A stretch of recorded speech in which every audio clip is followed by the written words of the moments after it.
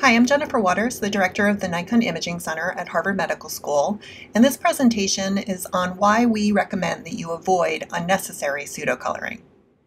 The detectors we use in microscopy, such as CCD cameras, SCMOS cameras, and photomultiplier tubes, detect photons, but they don't report the wavelength of the photons.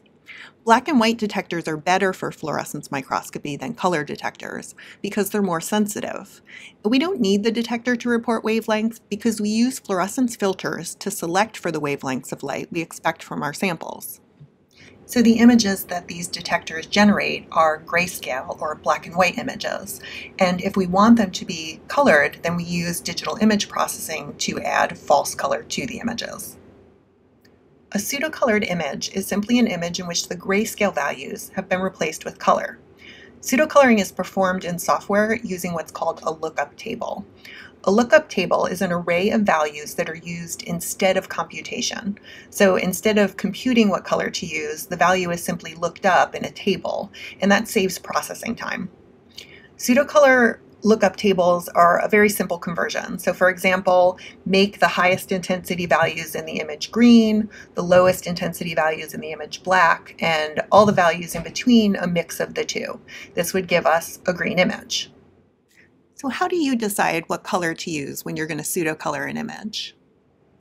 Your microscope might have been set up so that it looks like you're not deciding. Maybe you click the acquire button in the software and a pseudocolored image pops up. In this case, your software has been configured to automatically apply a lookup table to every image. You can change the settings in the software to remove the lookup table so that the image you get when you hit the acquire button is grayscale. We often hear people say that they pseudocolor images based on the color of the fluorophore. I get that logic, but it's not set in stone that DAPI must be blue. I think you should choose the color scheme for your images, not based on the default in the software or the color of the fluorophore, but instead choose a color that provides the best view of your data. High contrast fluorescence images look the best. Bright pixels against a dark background pop out at the viewer. Take a look at these images. To my eye, and probably to yours, the green looks the brightest and the blue looks the dimmest. But these are actually all the same image. Different lookup tables have been applied to create the different colors. Each image actually has the same range of grayscale values, but they appear different brightnesses depending on the color that we choose to use for pseudocoloring. And if we compare the color images to the black and white images, I think you'll agree that none of the colors look brighter than the black and white image. Different colors appear different intensity because of what's called the luminosity function of our eyes. The transmission of light through the materials in your eye varies with wavelength, and the sensitivity of the cells in your retina also varies with wavelength. The result is that green looks the brightest to us, and blue and red look the dimmest.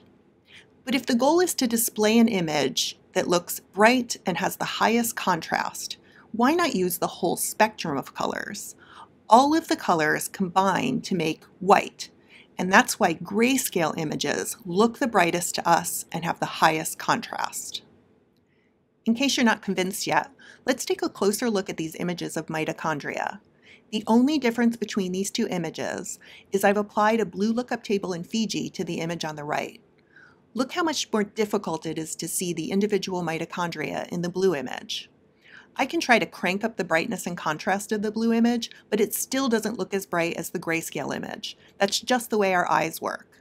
And remember, this is false color that provides no information to the reader except an indication of the emission wavelength of the fluorophore. But you can provide that information in the figure legend or in text on the image. If you're creating an overlay of the images, you will need to use color. But if you're making a figure that includes the single channel images, they'll look the brightest if you display them in grayscale. You can then use colored text to make it easier for the reader to identify the corresponding image in the overlay. So remember, blue DAPI is hard to see, but it looks great in grayscale.